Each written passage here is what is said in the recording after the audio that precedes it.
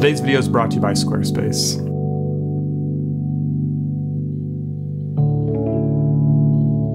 The other evening I came across a camera for sale online, and it was a name that I'd never heard of before, but it looked incredibly familiar, and I was immediately intrigued. This led to a last-minute 4-hour round trip to go pick this up. It's a camera that I'm very excited about. It is the Rittreck Revue 6x6 medium format SLR with the very intriguing 80mm f2 lens. In this video today, I'm going to share some information about this camera as well as my experience shooting with it the first time and talk about if it's something that I'm going to hang on to and get fixed up.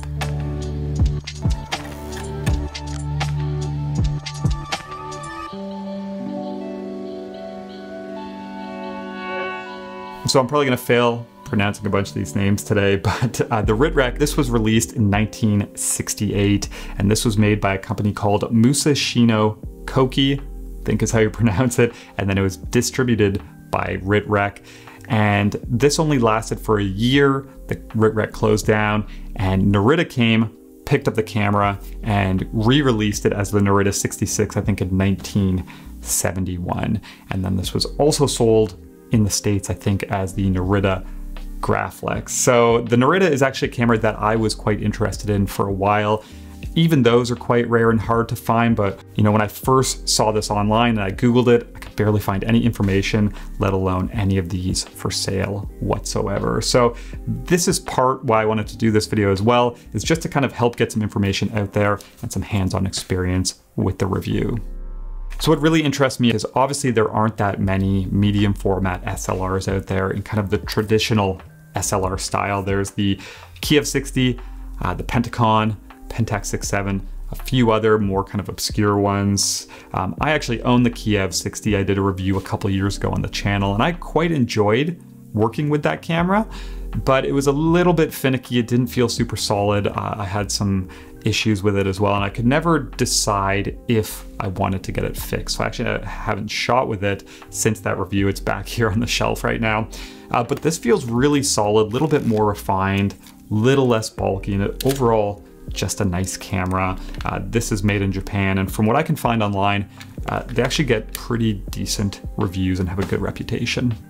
And then lens lineup, there was I think a 40, a 55, a 70 leaf shutter, and then a couple longer options. But the most intriguing lens and what makes this camera system so sought after is this one right here. So this is the Rittron 80mm f2. This was also sold as the Norita 80mm f2 later on. And obviously what makes this so special is the speed of it.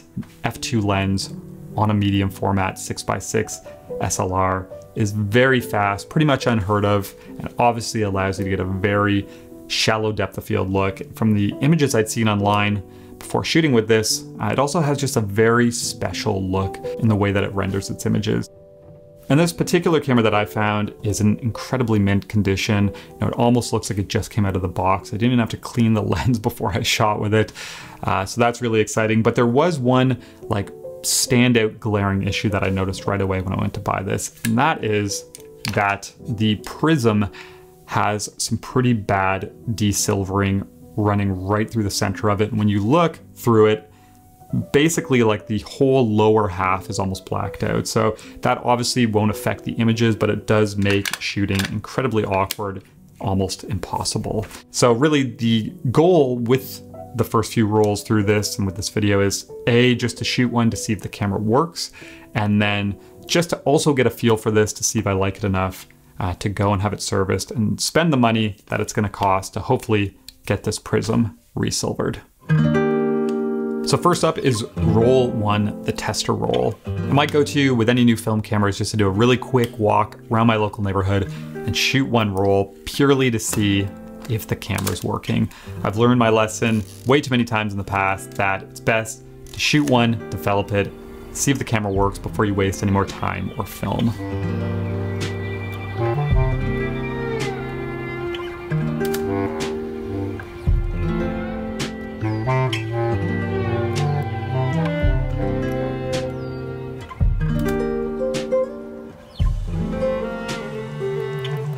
I was happy to see after I developed the film that I did in fact have images. There were 12 of them advanced spacing were just about perfect, but there was a problem on almost every single frame, and that was this uneven exposure, with the negatives being quite a bit more dense on the left-hand side. And I was able to clean this up for the most part in post, but there is obviously some sort of issue with the camera.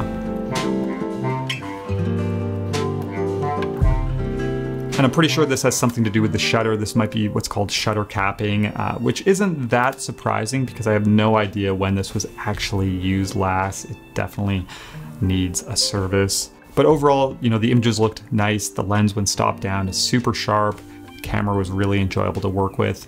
And then the last image I shot on the roll was wide open, and this kind of gave me the first taste of what this is capable of. And as much as I hate to talk about and describe out of focus areas and lens characteristics, it really does have like a dreamy look to the rendering and a bit of a glow to it. So I was very excited to see that.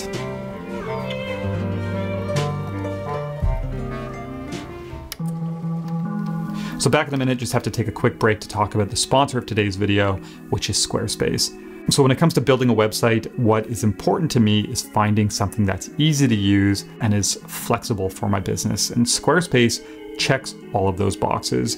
They have a wide range of really great looking templates to choose from, and they're easily customizable. As a photographer, I love that I can set up a gallery and then simply just click and drag to organize and rearrange my images. And then I can also easily add things like an online shop for selling things like my latest book, or even connect with third-party integrations to offer high-quality prints at the click of a button. So check out squarespace.com today for a free trial. Test it out. When you're ready to launch, you can use my link below, squarespace.com/KyleMcDougall, to save 10% off your first purchase of a website or a domain. So the second roll I shot, I decided to start with a couple quick self-portraits just to see how this lens looked, wide open from a little further away. And the one thing that became very quickly apparent is that nailing critical focus with this 80mm f2 wide open is a pretty challenging thing to do for all types of different subjects. Obviously this prism is screwed with the desilvering, so that certainly doesn't help, but even with the micro prism in the middle, you're kind of guessing. So with it being this shallow, I'd be shocked if this is in focus. I will say both of the self-portraits I shot were out just a tiny bit, but that being said, they did have a really cool look to them. You know, the out of focus areas almost have like a bit of a swirl to them.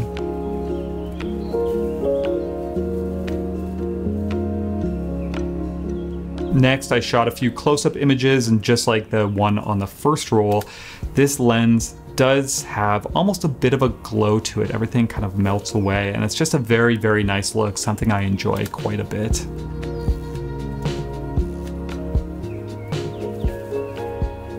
And then I wrapped up the evening shooting a few more images, once again, all wide open, static subjects, little further away. And as much as I was sure that I was hitting focus with most of these using the micro prism in the center of the screen, most of these images were just out kind of ever so much, focusing a bit in front of the subject. So again, this goes to show kind of the necessity of some sort of critical focusing device with the Rittreck. There was a waist level finder available with a drop down, but just like with the Pentax, you know, shooting this shallow, you really need to be able to make sure that you're nailing your focus point.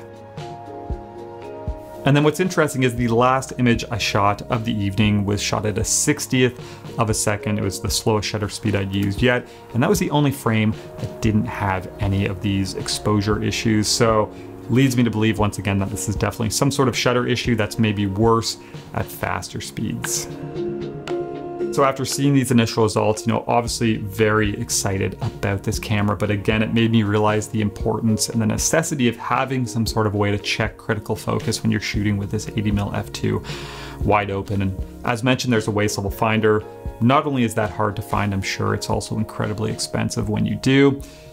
But then I got thinking, you know, I have the Pentax 6.7, and for that camera, I have the magnifier for the prism that threads on. So I pulled that off the Pentax, and lo and behold, threaded on perfect to the Rittreck's prism. It's almost like it was meant for this. So pretty cool solution. Obviously, you know, these things, you can find them all over eBay. So if you have one of these cameras, this is definitely an option for checking critical focus. So pretty cool to see I already had something that solves the problem.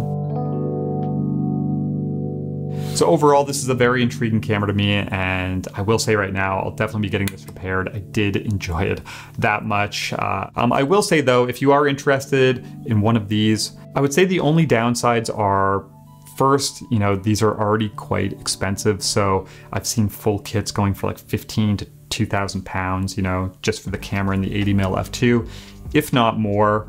And personally, I don't think I would pay that price for one of these setups, even though I do really enjoy this. Because the second thing is just how difficult it is to find parts. So again, if you want a different accessory, or if, like me, you need to find a new finder or get it repaired, it's almost impossible. So now I have to go and see if I can get someone to resilver this instead. And also, if you ever say like broke an obscure little tiny part or had to get a repair done and needed new parts, you know, it could be almost impossible to find specific things. So just something to keep in mind if you want to get into one of these setups. I think they're just things you have to consider and accept if you're going to shoot with one of these. But overall, really cool camera. Glad I stumbled upon this. Excited to get this serviced, hopefully get the finder fixed, and shoot a lot more with this. And I'll definitely do like a more thorough, in-depth review 6 months down the road once I've shot with this a whole bunch and get a better feel for it. But I hope you enjoyed this introduction to the Rittreck Revue and this kind of rare camera that I was quite excited to come across.